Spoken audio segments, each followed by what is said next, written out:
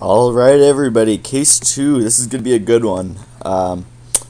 I did learn from my mistakes. I changed the resources or the works cited for this one, so you can't cheat on this one.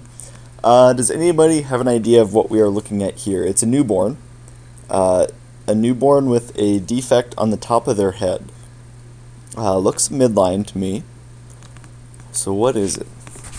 This is going to be Cutis. Oh, here we go. Here's my citation for that picture.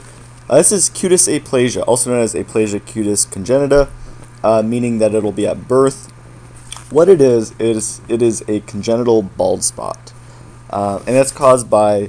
Let's move back here. It's where you have an absent epidermal layer of the skin, and you can tell here. Here we go. It's going to be a focal lesion just about midline in the scalp. It is, I have that it is not caused by amniocentesis or intrauterine monitoring of any sorts. That's a common misbelief. Parents may often wonder about it, but it is caused by a congenital issue, not monitoring or not a physician-induced problem. So it's caused by multiple things. Notice how the monitoring is not one of these associations. It is idiopathic. However, it can also be associated with any of these syndromes. Out of these four, below idiopathic, kind of off the wall, if you ask me. I had to do some research into these. The one that I was most familiar with was Patau Syndrome. But all these others, I definitely needed a little refreshing on. So what I'm going to do is I'm going to be covering all four of these diseases. I want you to keep in mind that all four of these have Cutis Aplasia associated with them. That's why I am linking these in. Otherwise, it's great information to learn the basics of these diseases. So let's start with johanson-blizzard syndrome. Johanson-blizzard syndrome is an autosomal recessive inheritance, meaning that both parents will have to have a recessive allele and pass it along. It is caused by a mutation on the UBR1 gene. So I had no clue what this is. I had to look it up. It's the ubiquitin gene, and it's involved in the ubiquitination process, which is used to flag and ultimately break down proteins in the body. So everybody has a ubiquitin system in them, and that's how you get rid of used proteins within the body. What it presents with is going to be abnormalities in the pancreas, nose, scalp, and the brain.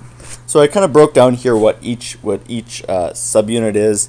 I'll kind of try and hit the main ones. For the pancreas, with someone with JB syndrome, you'll notice that the pancreas has mainly an exocrine insufficiency, meaning the digestive juices, the pancreatic juices, won't be as efficient, or they may be absent, so you're going to have to take supplements to compensate for that. Also, you'll have an endocrine deficiency, meaning the insulin-glucagon pathway through the islet of Langerhans cells. For the nose, you'll have hypoplasia of the ala of the nose, and the ala is going to be the wing or the lateral nair of the nose. Also, you have some brain problems, some hearing problems, and then finally we get to the craniofacial defects. That's the one that kind of ties it into the Cutis Aplasia, the mix that we're going for. And then treatment, you replace the pancreatic enzyme, surgery, hearing aid. It's symptomatic relief at this point. So that's Johanson-Blizzard syndrome. Let's move on to Adams-Olver syndrome. This is another one that has Cutis Aplasia, and what it is it's a controversial. Right now, we really don't know how the genetics work. Some say autosomal dominant, some say recessive, but what is known is typically these three genes: the ARHGAP31 gene, and these genes are associated with it. It is known to be congenital, not an acquired disease due to any virus or vaccine or any sort. So it is congenital. The defects that you'll see here are going to be scalp defects again. Some of those being Cutis Aplasia. You'll see transverse anomalies in the limbs, skin, cardiovascular system. The one that I was most familiar with was Patau Syndrome, commonly known as trisomy 13.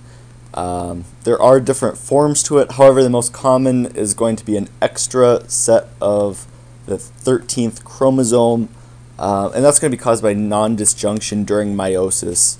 So reproductive cell division instead of mitosis, which is going to be mature cell division. So during meiosis, you're going to get an extra 13th chromosome formed, leading to 3 instead of 2 sets.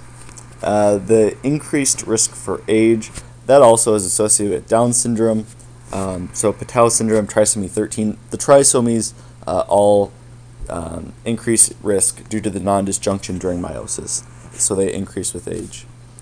Some of the symptoms that you'll see in Patau syndrome, nervous system problems, of course, microcephaly, mental retardation. You'll see the polydactyly, the fingers, low set ears, that's common as well, urogenital issues, heart defects, a lot of the things that you would also kind of tend to associate with Down syndrome.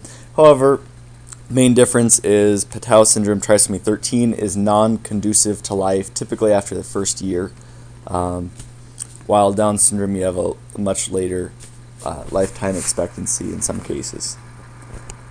The last one, okay, Wolff-Hirschhorn syndrome. This one is due to a depletion of part of the short arm of chromosome 4. So what do I say by short arm? Well, that's the P arm, so each chromosome has both a long and a short arm.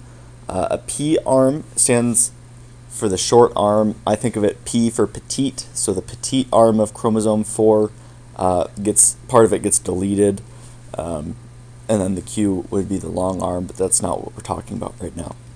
So some of the symptoms that we see would be craniofacial phenotypes, and I listed here everything that you may see. And then also, I just realized that muscle hypotonia and heart defects are not in the craniofacial phenotypes, but those are also symptoms you may see as well.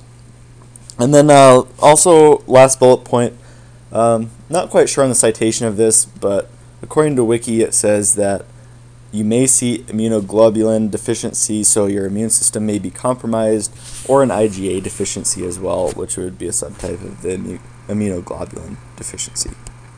This is where I got most of my information. The rest was learned, of course, through my education, through medical school. If you have any questions, please feel free to ask. Otherwise, hit like if you found this useful, and be sure to subscribe. Thank you very much.